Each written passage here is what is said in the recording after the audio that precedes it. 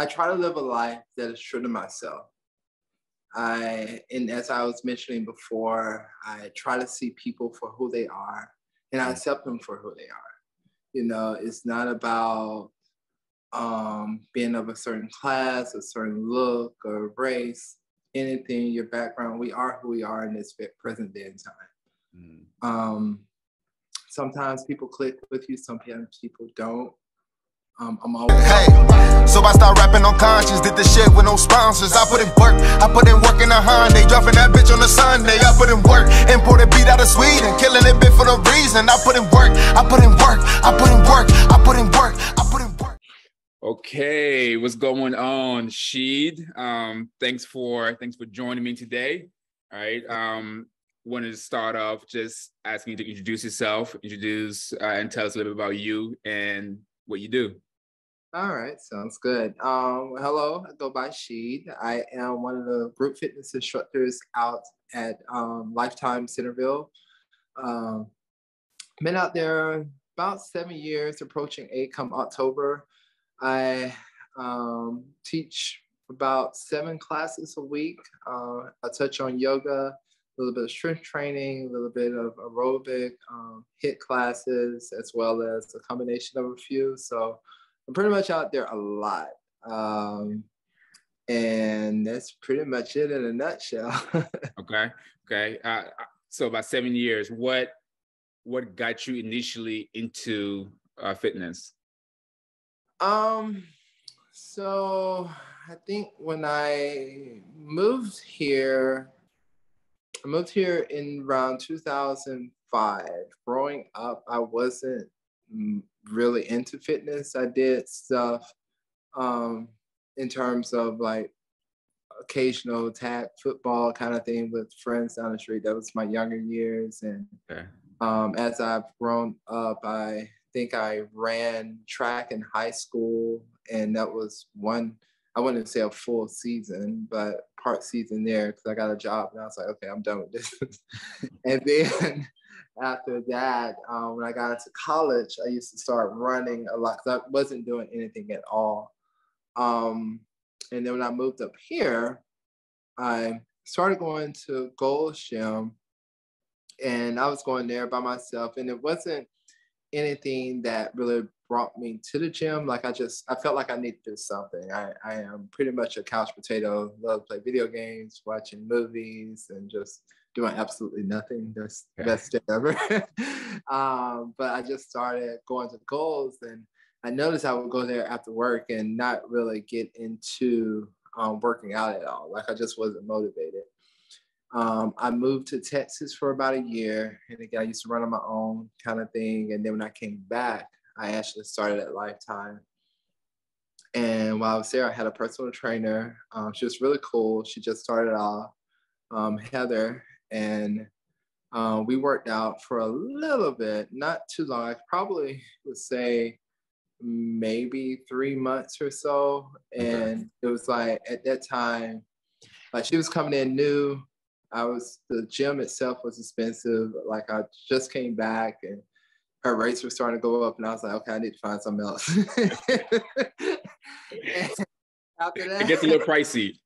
Right. So it's like, I do like to, get my act together, but I'm not there yet. Like investing all that money. For sure.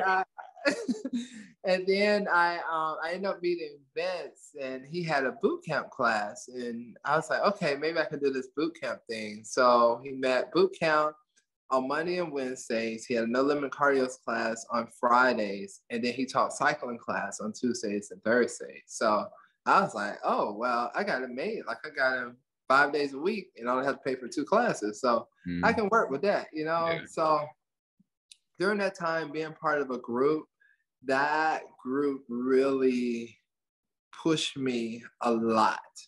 And I just love the community of working together, motivating days you want to sleep in. You got somebody calling you, getting you out of the bed, come on, push through. You have somebody to help you make it that last mile on a run, or push that one more rep out and stuff like that. And just the camaraderie of being together and in that environment just inspired me to keep going to the point where, here I am today. Okay. You know, so that's where it really started with that group, and I will forever be grateful for each one of them. I still talk to most of them that are in the area and stuff like that, but and we all pretty much still have that, still work out, and it's great. Like they were all older than I am, and it's just amazing to see people like that at that age, you know, still physically fit enough to do so much stuff. Mm-hmm. You know, growing up, I'm originally from Alabama, and there, I guess coming here, you can really see the value of how people say age is just a number, because it all depends on how you live your life and the lifestyle that you live. And to see the people at home compared to the people I see here, it's so night and day. And a lot of it has to do with the level of fitness that you give to your body and how you treat your body, how you eat and just live, period. So, yeah. That's cool. That's awesome. Yeah.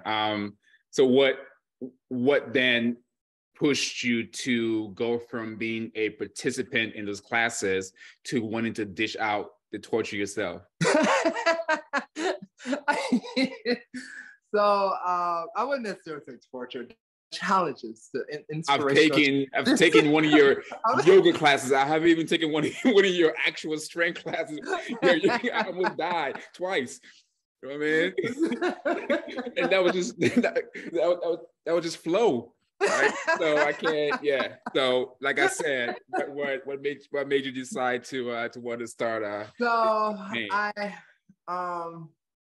So during the time over years, I can't remember exactly how long I was part of Vince's crew, but it just got to a point where every life happens and the group sort of kind of split in a sense. Like it was just he was getting tired of teaching the class. It wasn't a class that was being promoted, so we didn't get many new people that time slot because they were trying to during that time, Lifetime wanted all group classes to start at a certain time. And if it wasn't that time, we started at 5 o'clock. And I think all group fitness classes, not group fitness, but small group training classes started at 6.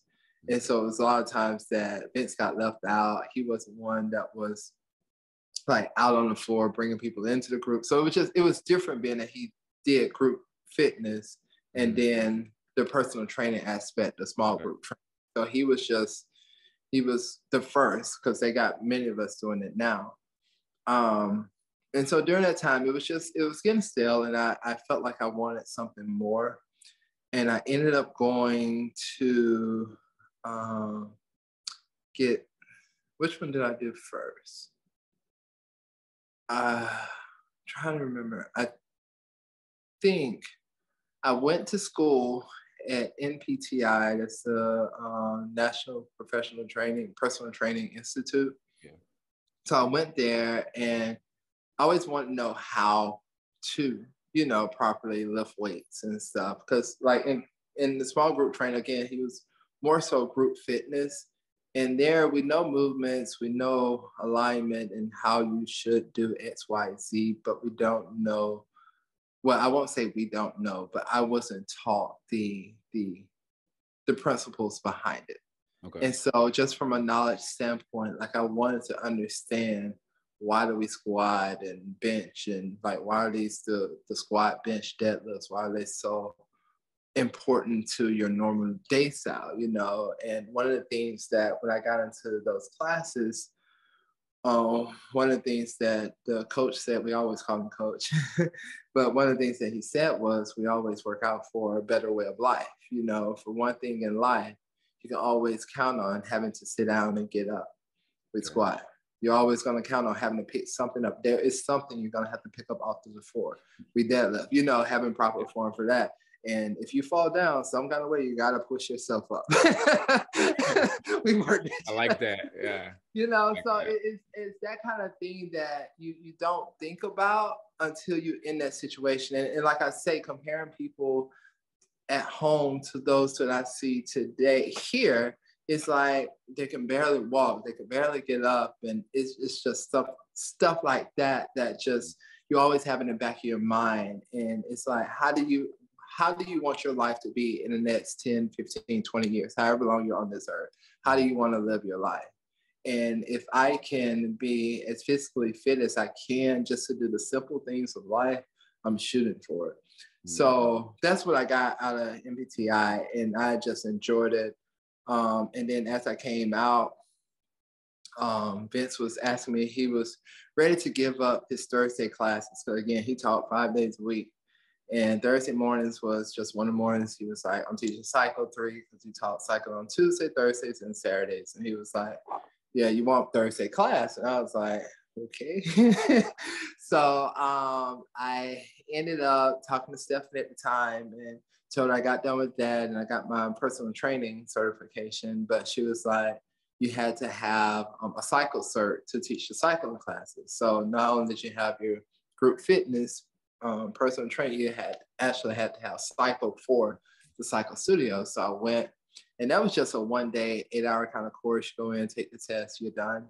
So I got that in no time. And then I started teaching cycle. And so that was very interesting. It's sort of kind of like, it was yesterday that I taught my very first class, and I was on stage with Vince. And of course, you know him, like rock star that he is.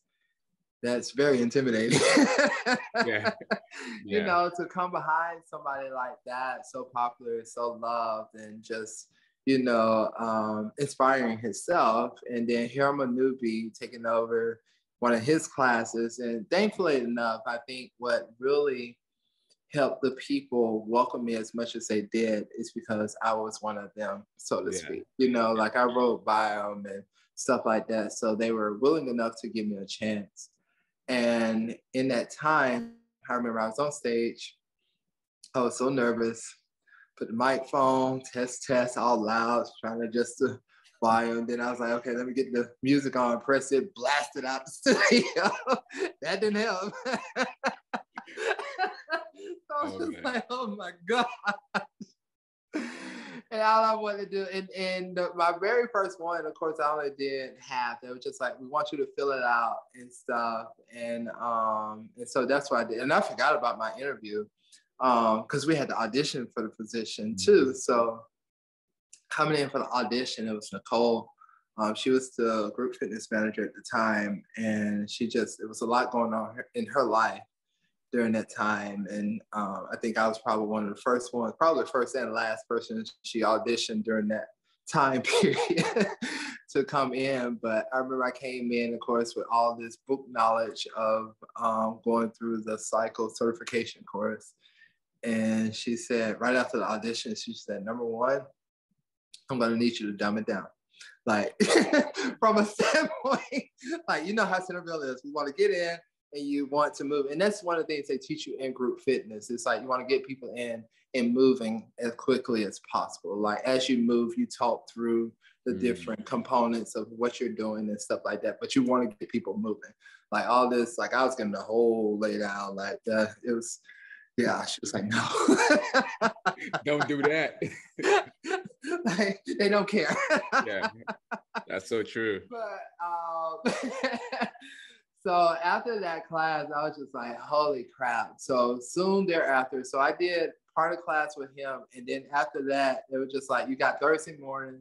I was thinking he was going to be there. He didn't make it. So I was all on my own. I was like, oh crap, this is crazy. And it's certain things. And I guess coming in after someone, again, so popular, it's hard to find your own voice because there are things about him that people really liked and admired. So you come in and like, I just took into account that stuff and just try to, you know, just bring in different aspects that was him, but not necessarily me, you know. And a friend of mine, Yvonne, she would always tell me like after class, and she was telling me this for weeks.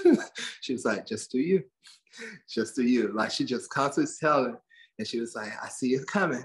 I see it coming, like just do you, just do you. And just one day something just clicked. And it was like, yeah, this is it. This is me, you know? So it was like I was rocking it out in the cycle studio. And I taught studio cycle maybe about a year. And which studio cycle at Lifetime is pretty much whatever you come up with in terms of the ride, however you want to challenge the members, and you like create it to your own. And then it came to a time where they want to bring in amp cycle. And everybody know nobody likes change. Change sucks, especially you on a bike. I'm here. I just want to ride my bike. That's it.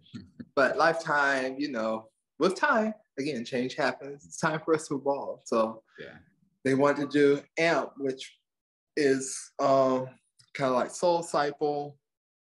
I forget the other kind of names that they have now, but it's basically dancing on the bike, some kind of rhythmic ride on the bike. They weren't feeling that at Centerville. Like Centerville has it's just a more senior kind of environment. Not to say we don't have younger people there, but it's more of a traditional type of crowd that comes out. And again, we just want to ride our bikes. Straightforward. Right. Yeah. So to come in, and I think Sam was my manager. She was like, you could do this. Like you're the only one that I got that can really sell this amp. And I'm just like, I don't see how. But man, I worked with them. I was like, okay, guys, I just need you to work with me. And it's okay. You don't have to do it. I mean, if you do want to do it, try it out. And again, all we're doing is just having fun. That's it. That's all you regard. Just have fun, you know? And so I did. And we got amp going 5:30 in the morning. And it was awesome. You know, once they got into it, I mean, it got to a point where my room was completely separated. Like everybody on my right did amp, everybody on the left just traditional kind of ride kind of thing, but they just did their own thing, which was fine. It worked out great. We still had a blast with it, but it was just so funny that again, they just fought that class to the T because they just didn't like it. And so during that time I taught amp, and I was doing yoga classes, and one of Amy, she was one of my favorites. She was about to do her first YTT. And I was like, she asked me, she was like, so you want to take my YTT thing, you know, yoga teacher training? And I was just like, oh, okay, I'll give it a shot. So that's where I ended up getting my certification from YTT. And that was a very interesting experience in the sense that yoga, really feel like if you listen and understand aspects of yoga, that is a practice that really helps you connect to self even more. You know, it takes you to a place where you begin to identify different triggers of self, you know, why you feel this way, and why you respond to certain things the way you respond to. And I guess I'm speaking for myself in a sense that it helps you to see the world in a different way. Okay. I feel like just for my own growth, I feel like judgment comes from areas where people don't necessarily recognize or doesn't like something in self. Like once you start to realize that this is something that exists in self and you don't like it, that's why you point it out in others. We can only see what we know, you know, and everybody shares something. Everybody got something going on in their life. And it's like nobody's life is perfect, no matter how much of the false reality they put out there in terms of Instagram, Facebook, and stuff like that. A picture, they say tells us 1,000 words, or however they put it, but you don't know the truth behind the eyes. That's you know true. What I mean? Yeah. So it's just something you take with a grain of salt. And once I start seeing people as they are and not as who I expect them to be, that's what makes them more accepting to me. Okay. You know what I mean? Because again, we are who we are. And that's something that I did get from my own yoga practice and just studying through that. And I really enjoyed it, you know? So it was kind of funny to go from cycle where we all like, ah. Yes. and then the yoga. Yeah, it's such a crazy economy, right? And just to have, and by the way, I guess I've never told you this, but you were one of the main reasons why I I got my yoga certification as well, but I got it at Columbia. Okay.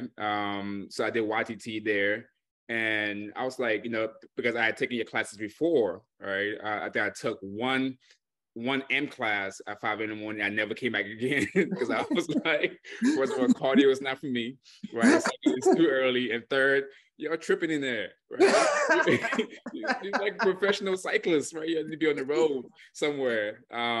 But no, that was a really great experience, right? In that community and the way you ran things there. And then to see you flip that switch like that and then start to teach yoga, right? And just different. It's still you. Your personality still comes through, right? But it's just a different element, different side of it, right? Like, I was like, yeah. I was like, wow, that's amazing. So I was like, well, if she's done it, she loves it, right? Then maybe let me at least get the certification so I can improve my clients' lifestyle, improve my own practice, right? Improve things of that, and potentially if it led to the teaching classes, right, that would be great. So, but yeah, I always thought that was so cool to go from. And I don't know if you ever taught 1 hour 5 a.m.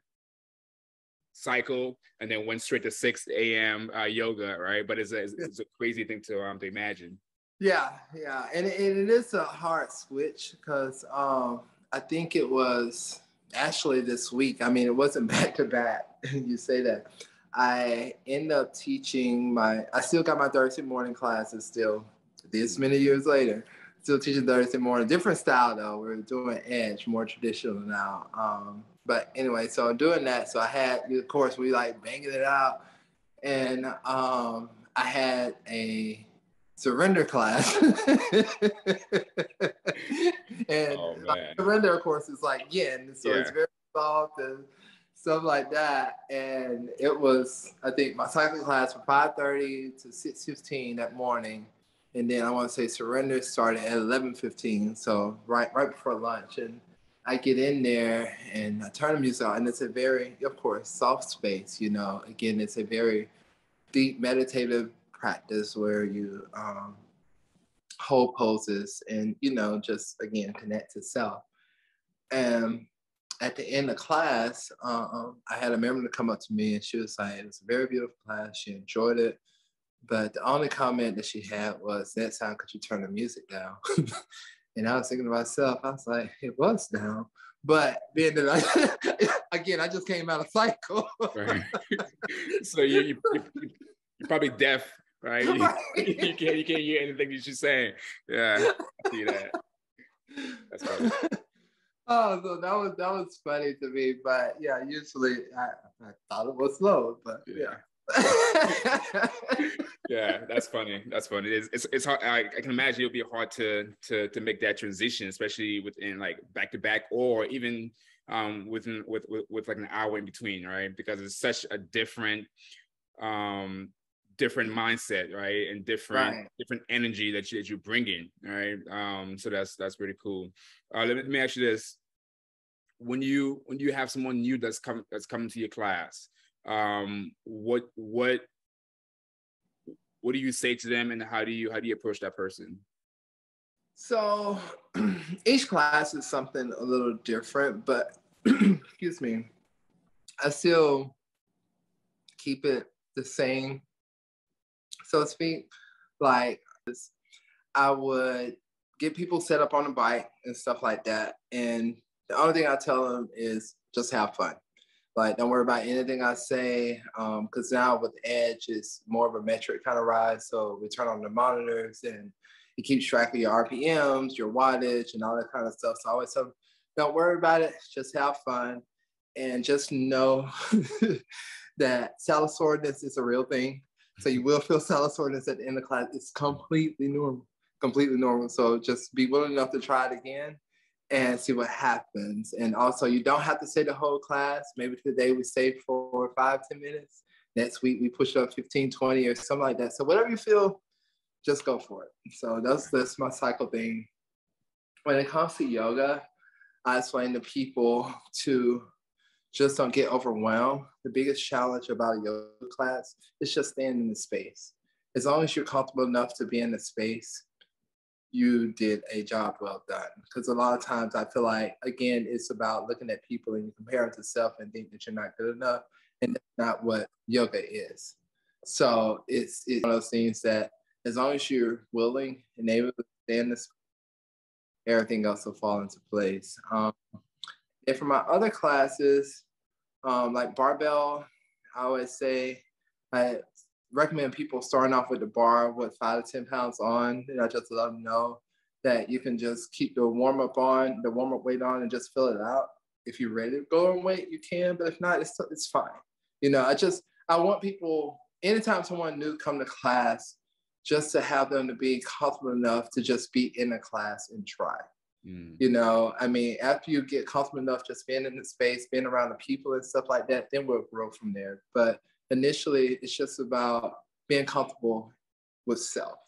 Okay. And once we get comfortable with self, then everything else will fall into place. Love that. Yeah, that's pretty cool. That's pretty cool. I'm going to put you on the spot with this one. I remember one year, it was your birthday.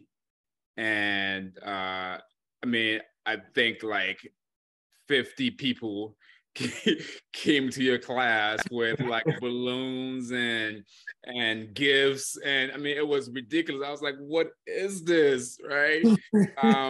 But it was such a like pure like outpouring of love. Okay. Why do you think, right? And keep in mind, there have been other people's birthdays and it's not quite the same, right? So why do you think people love you and appreciate you so much? Honestly, I don't know. I say that not to say like depreciate anything that I am. I try to live a life that is true to myself. And as I was mentioning before, I try to see people for who they are, and I accept them for who they are. It's not about being of a certain class, a certain look, or race, anything, your background. We are who we are in this present day and time. Sometimes people click with you, sometimes people don't. I'm always willing to meet you with open arms. Like my yoga classes back pre-COVID, regardless of how sweaty, nasty everybody was, I was at the door, and everyone that walked past me, I gave them the biggest hug that I could, and I feel like people at the heart, they just want to be seen and want to be heard. And to surrender yourself enough to just be that person and say, I see you, I hear you, and I love you. That says a lot. I don't think a lot of people hear that too often. I think that there are many, many forms of love. And a lot of times being able to say that is hard for some people because of how they define love. And for me to say that I love you is simply saying that I accept you for who you are. Nothing more, nothing less. We just are who we are. And I guess just because of that resonates with a lot of people, and they just gravitate to that energy that I give off. I don't know. I often ask that, and I'm very fortunate, very blessed to have the people that I have in my life, to have the support that I have. And truth be told, sometimes it becomes very overwhelming. And I know it's coming from a very good, generous place. Like I wouldn't trade it for anything in the world. But I honestly, I don't know. That's me though, in a nutshell. And I try to be mindful of that. Like are there people that I just don't resonate with? Yeah. I am human. At the end of the day, are there people that don't like me? I would hope so, because again, I am human. So I feel like it's just not natural for like everybody to like you. And it's fine. It's okay. You don't have to like someone to respect them. And I do live a life where I try to respect anybody and everybody that I come across. So And maybe that's something that resonates with people to, embrace me the way that they do. Yes, yes. I would say, man, there are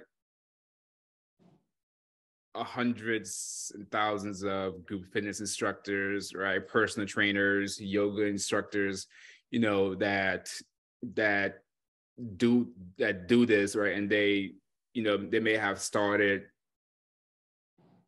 because of passion, right? But at some point, that passion fizzled out and they lost touch, or they don't understand what that particular hour of being present means to those people who are in front of them.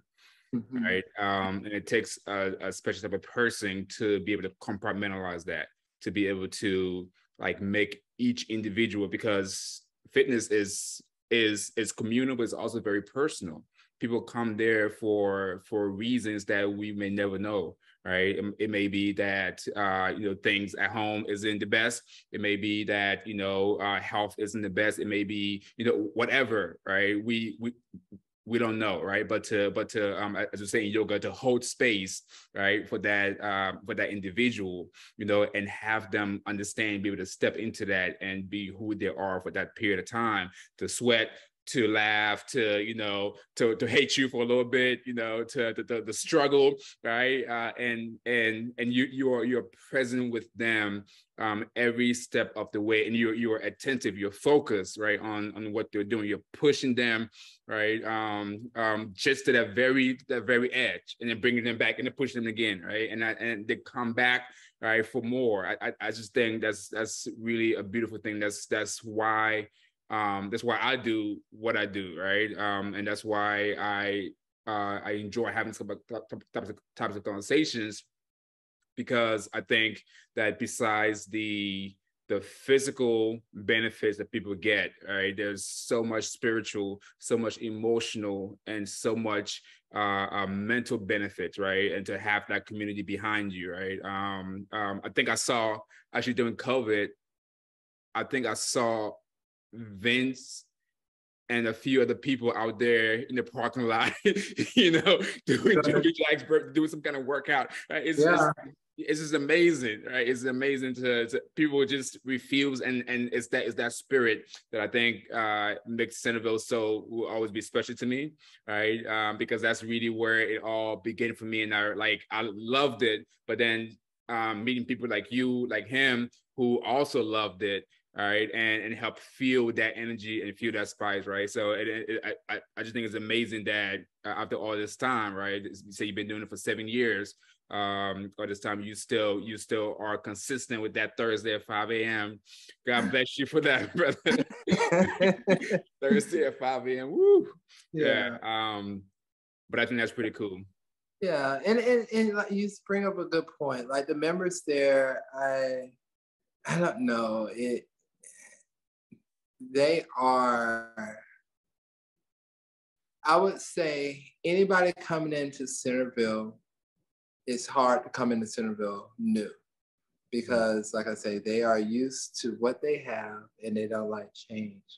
But when they start to give you a chance, like they are the most loving individuals that you would ever come across, and faithful, and just, we're here for you, we got your back, like whatever you want to do, we'll do it. We're in it. Like they go hard. Centerville goes hard. And it's good to see people that you can motivate and they're willing to at least try. Mm-hmm. We might not get it, but we're gonna try. We're gonna go for it, and that crew, and just how they welcome people into the space. Like again, people just don't realize, like they ask me all the time, how do you get up and go to the gym at 5 a.m?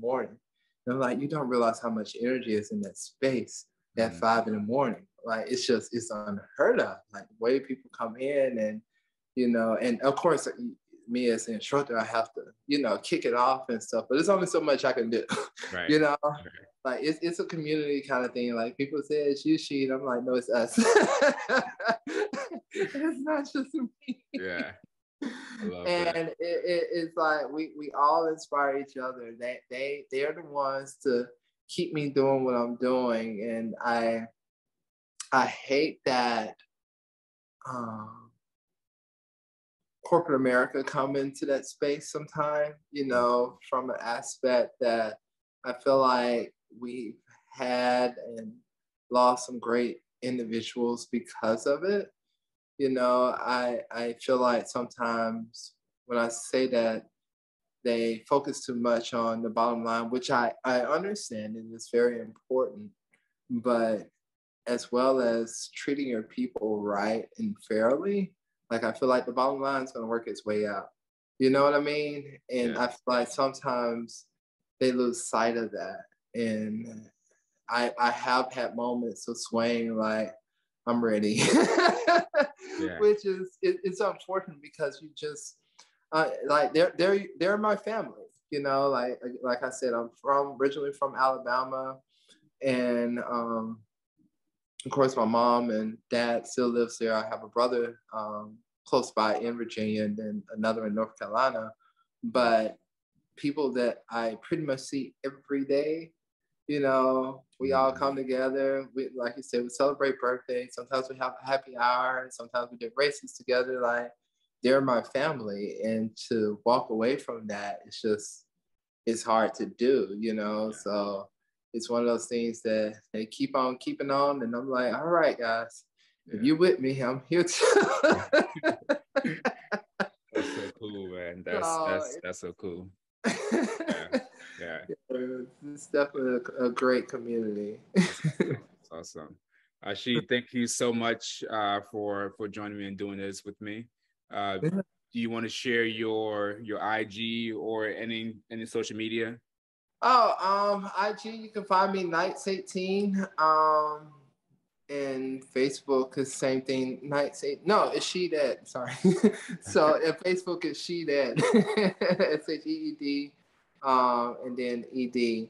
But yeah, and on Instagram. I'm not that much of a poster kind of thing, just because occasionally I'll send something out, but I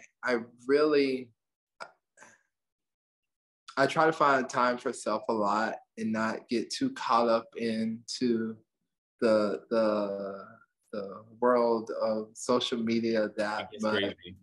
Yeah, because it can become overwhelming, and again, I it's all about my mindset and mind space. So it's one of those things that a lot of times, if social media take you to a place that you want to be, you have to step away from it. So I'm very cognizant of that. So please forgive me if I don't be like, man, he hasn't posted in like 6 months. I'm here. And it's like, I try to, like I always say, you should post something about your classes or something about your personal workouts or do this. But again, it's because I feel like I'm so, the way I am embraced, I'll put it that way. A lot of times I like to have something for me.